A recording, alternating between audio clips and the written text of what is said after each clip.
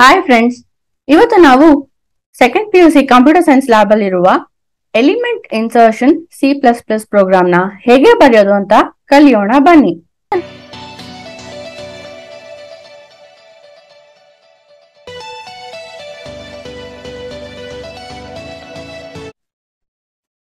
Problem statement ಈ ರೀತಿ ಇದೆ. Write a program to insert an element into an array at a given position. ಒಂದು ಅರೇಲಿ ನಾವು ಯಾವ ಪೊಸಿಷನ್ ಅಲ್ಲಿ ಬೇಕೋ ಆ ಪೊಸಿಷನ್ ಅಲ್ಲಿ ಎಲಿಮೆಂಟ್ ನ ಇನ್ಸರ್ಟ್ ಮಾಡುವಂತ ಒಂದು ಪ್ರೋಗ್ರಾಮ್ ನ ಬರೀಬೇಕು. ಇದನ್ನ ನಾವೇನ್ ಕಲಿತೀವಿ? Dynamic insertion of array elements. ಒಂದು ಅರೇನಲ್ಲಿ ನಾವು ಎಲಿಮೆಂಟ್ಸ್ ನ ಡೈನಮಿಕ್ ಆಗಿ ಹೇಗೆ ಇನ್ಸರ್ಟ್ ಮಾಡೋದು ಅಂತ ನೋಡ್ತೀವಿ.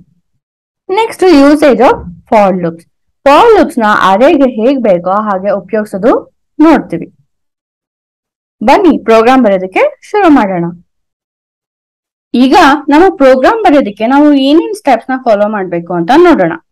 ಮೊದಲನೇದು ಹೆಡರ್ಸ್ ನ ಡಿಫೈನ್ ಮಾಡ್ಬೇಕು. ಸೊ ಇಲ್ಲಿ ನಮ್ಗೆ ಯಾವ್ಯಾವ ಹೆಡರ್ಸ್ ಬೇಕಾಗತ್ತೆ? First IOStream. ನಾನು ಮುಂಚೆನೆ ಹೇಳ್ದಾಗೆ ನೀವು .h ಅನ್ನೋದು ಉಪಯೋಗಿಸಬಹುದು. ಇಲ್ಲಿ ನಾವು ಉಪಯೋಗಿಸ್ತಾ ಇಲ್ಲ, ಯಾಕಂದ್ರೆ ಇದು ಲೇಟೆಸ್ಟ್ ವರ್ಷನ್. ನೆಕ್ಸ್ಟ್ ಇಲ್ಲಿ ನನಗೆ IO_man IP ಅನ್ನೋ ಒಂದು ಹೆಡರ್ ಬೇಕು. ಇದು ಯಾಕೆ ಅಂತ ನಾನು ಆಮೇಲೆ ಹೇಳ್ತೀನಿ.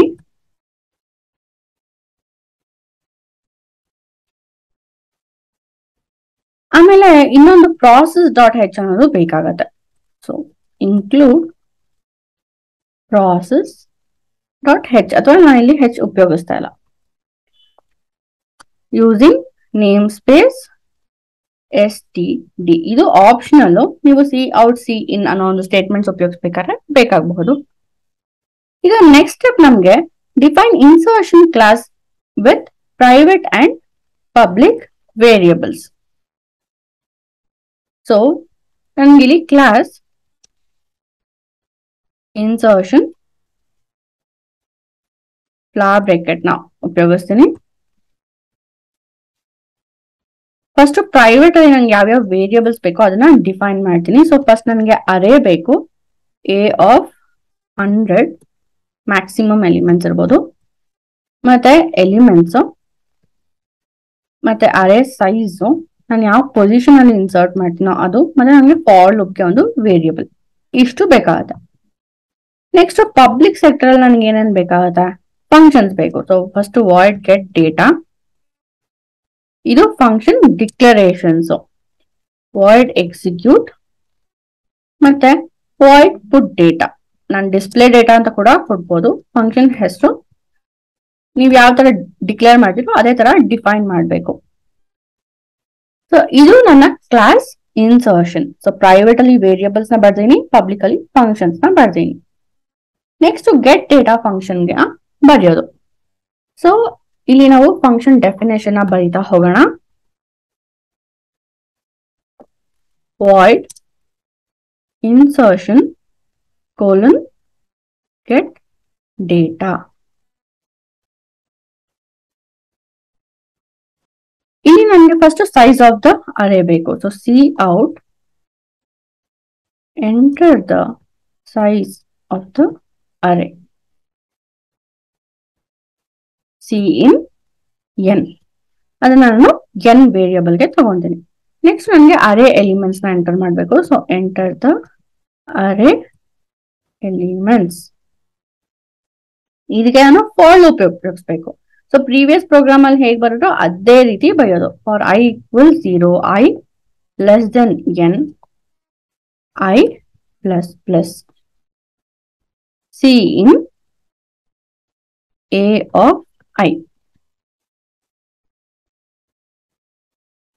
ನೆಕ್ಸ್ಟ್ ನಾನು ಯಾವ ಎಲಿಮೆಂಟ್ ನ ಇನ್ಸರ್ಟ್ ಮಾಡ್ಬೇಕೋ ಅದನ್ನ ಯೂಸರ್ ಇಂದ ಪಡ್ಕೊಬೇಕು. So cout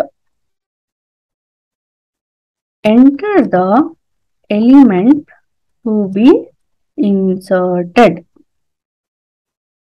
cin ele. Next ಏನ್ ಬರಬೇಕು? ನಂಗೆ ಯಾವ ಪೊಸಿಷನ್ ಅಲ್ಲಿ ಇನ್ಸರ್ಟ್ ಮಾಡ್ಬೇಕು ಅನ್ನೋದು ಬೇಕು. So cout enter the position. cin ಅದು ನಾನು ವೇರಿಯೇಬಲ್ ಪಿ ಅಲ್ಲಿ ಸ್ಟೋರ್ ಮಾಡ್ತೀನಿ. ಸೊ ಇದು ನನ್ನ ಗೆಟ್ ಡೇಟಾ ಫಂಕ್ಷನ್. ಯೂಸರ್ ಇಂದ ಎಲ್ಲ ಇನ್ಪುಟ್ಸ್ ತಗೊಂಡಾಯ್ತು. ನೆಕ್ಸ್ಟ್ ಎಕ್ಸಿಕ್ಯೂಟ್ ಫಂಕ್ಷನ್ ನ ಮಾಡ್ಬೇಕು. ಎಕ್ಸಿಕ್ಯೂಟ್ ಅಲ್ಲಿ ನಾವೇನ್ ಮಾಡ್ಬೇಕು, ಆ ಪರ್ಟಿಕ್ಯುಲರ್ ಪೊಸಿಷನ್ ಅಲ್ಲಿ ನಮ್ಮ ಹೊಸ ಎಲಿಮೆಂಟ್ ನ ಇನ್ಸರ್ಟ್ ಮಾಡ್ಬೇಕು. ಹೊಸ ಎಲಿಮೆಂಟ್ ನ ಇನ್ಸರ್ಟ್ ಮಾಡಿದಾಗ ಹಳೆ ಎಲಿಮೆಂಟ್ಸ್ ಎಲ್ಲ ಒಂದು ಸ್ಟೆಪ್ ಮೂವ್ ಆಗ್ಬೇಕು. ಸೊ ಈಗ ಸೆಕೆಂಡ್ ಪೊಸಿಷನ್ ಅಲ್ಲಿ ನಾನು 10 ಇನ್ಸರ್ಟ್ ಮಾಡಿದ್ರೆ, ಇಲ್ಲಿ ನಾನು ಮತ್ತೆ ಸೆಕೆಂಡ್ ಪೊಸಿಷನ್ ಅಲ್ಲೇ 20 ಇನ್ಸರ್ಟ್ ಮಾಡ್ಬೇಕು ಅಂದ್ರೆ ಆ 10 ಅನ್ನೋದು ಥರ್ಡ್ ಪೊಸಿಷನ್ಗೆ ಮೂವ್ ಆಗಿರ್ಬೇಕು. ಅದಕ್ಕೆ ತಕ್ಕಂತೆ ಲಾಜಿಕ್ ನಾನು ಬರೀಬೇಕು. So void insertion 2 colon execute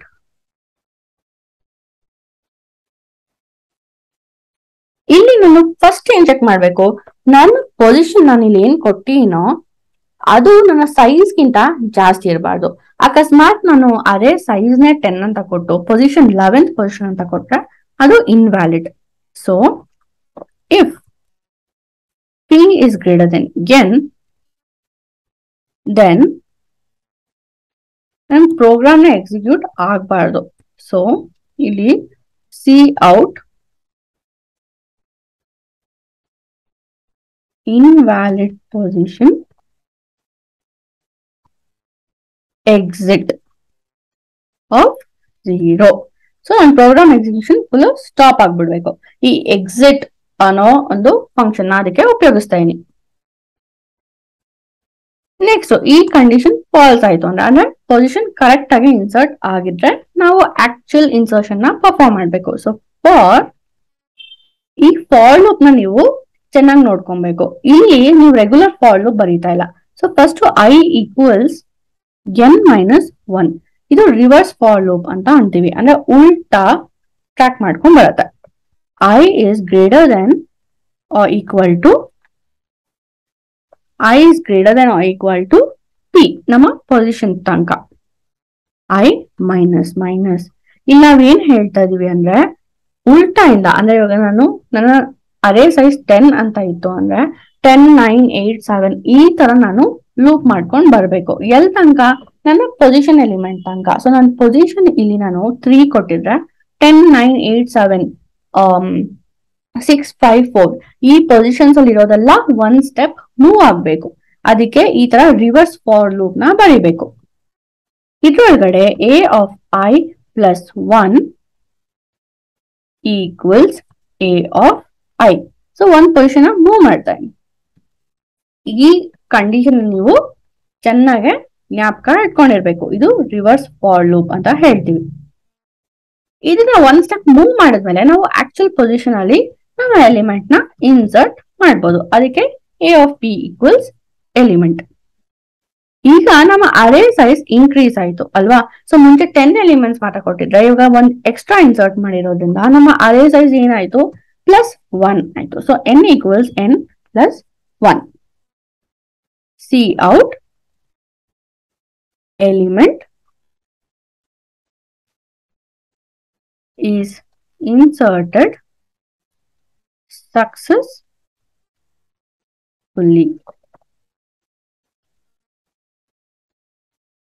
ಇಲ್ಲಿ ನಾವು ನೆಕ್ಸ್ಟ್ ಲೈನ್ ಹೋಗೋದಕ್ಕೆ ಎಂಡ್ ಎಲ್ ಅಂತ ಕೊಡ್ಬೋದು.